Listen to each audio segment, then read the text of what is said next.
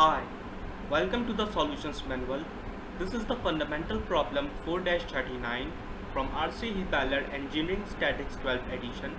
According to this problem, we have to determine the resultant force and specify where it acts on the beam measured from A. To solve this problem, first of all, we have to consider that it is not a point loading but a distributed loading. So I can resolve this triangular loading into two right angle triangles. So if I draw them,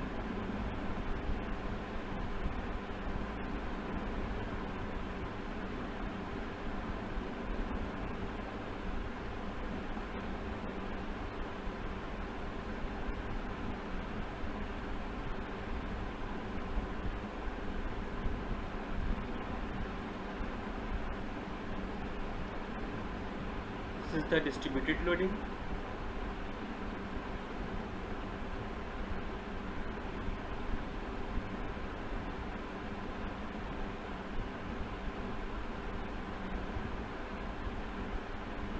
Now 6 kilonewton meter is the maximum loading which acts at this point.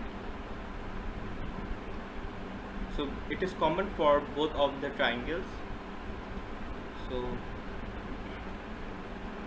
this end is 6 kilonewton per meter. Also this end is 6 kilonewtons per meter. This is point B, this is point A. This length is 3 meters, the base of the smaller triangle, and the base of the larger triangle is 6 meters. Now if you look at the figure, the distributed loading is forming a shape of the triangle. So I can find their resultant by finding the area of each triangle. So for the force FA, consider a smaller triangle. Now area of the smaller triangle is equals to half of the base, which is 3 meters, into the altitude, which is 6 kilonewtons per meter. So what do we have? We have 9 kilonewtons. So this is the force FA.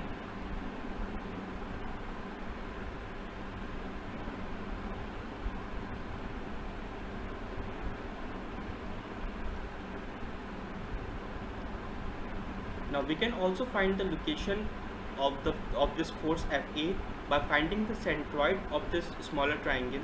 So for the centroid of force FA, now centroid is equals to,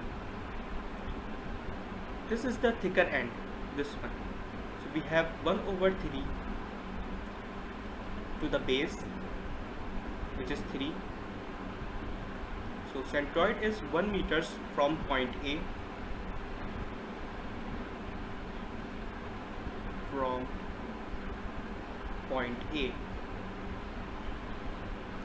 Now the force FA and this centroid will look something like this.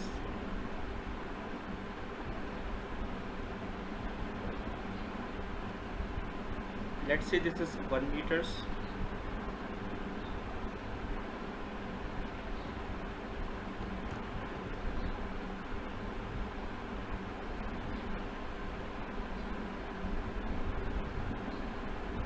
This is the force FA, and this is its location, 1 meters from the point A.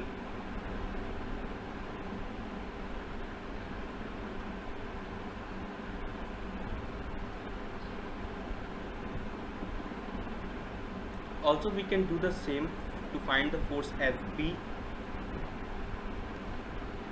For the force FB,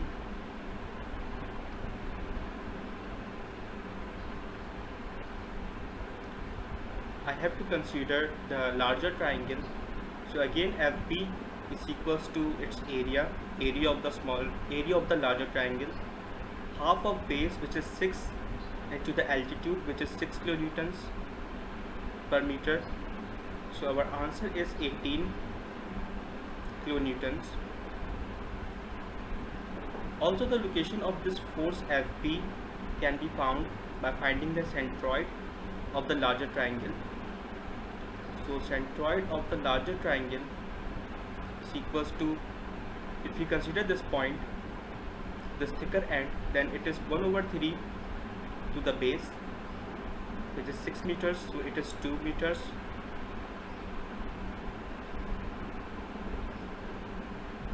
So the force Fp will look like something like this. If I draw it 2 meters from point A, so it will be somewhere like this, like here.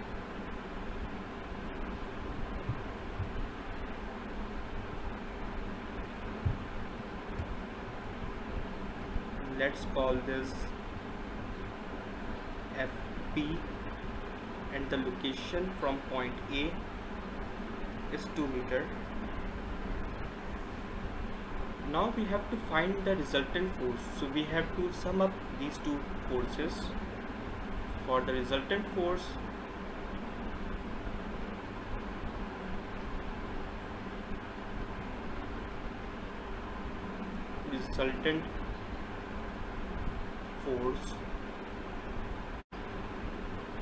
Fr is equals to Fa plus Fp. So Fa is 9 kilonewtons and Fp is 18 kilonewtons.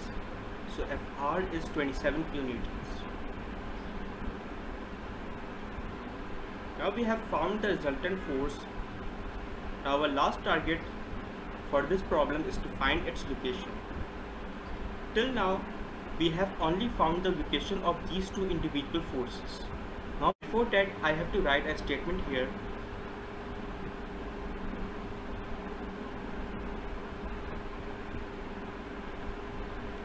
Resultant moment at A, which is due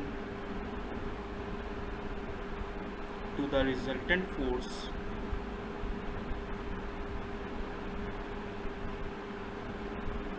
is equal to the sum of the moments about point A. So the statement looks something like this, that moment at A, if I take clockwise movement as positive, then it is equals to Fr and the moment arm, which in turn is equals to sum of the moments about point A. Now this x bar represents the moment arm of the resultant force, or you can say that it is the location of the force Fr from point A. So now we have a statement here, and on the basis of that statement we have formed our equation. So if I look at figure, then at point A, if I take clockwise movement as positive, then the force Fp is trying to rotate the assembly clockwise, so it is taken as positive, while the force Fa is trying to rotate the assembly anti-clockwise, so it is taken as negative. Now the moment arms from the point A is 2 meters for the force Fp and 1 meter for the force Fa.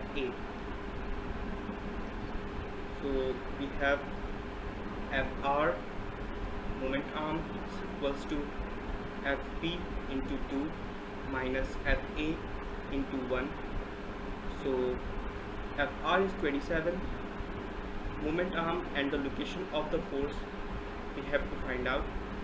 Fp is 18 kilonewtons, so it is 36, minus Fa is 9 kilonewtons we have found earlier. so it is 9.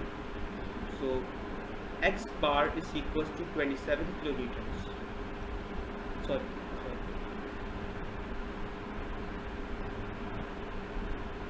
So from here x bar is equals to 27 over 27, which is 1 meters. So the position of the resultant force is 1 meter from point A. From point A. This force Fr will look something like this on the diagram. If I zoom in,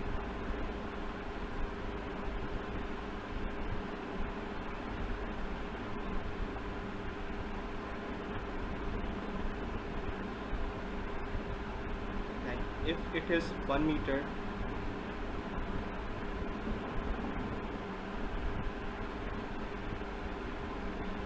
this is the force Fr, and it is at a distance of 1 meter from point A.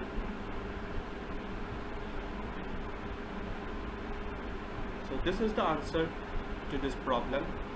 I hope you will find this video helpful. If you do, please don't forget to subscribe to this channel and also turn on the bell icon for the daily updates.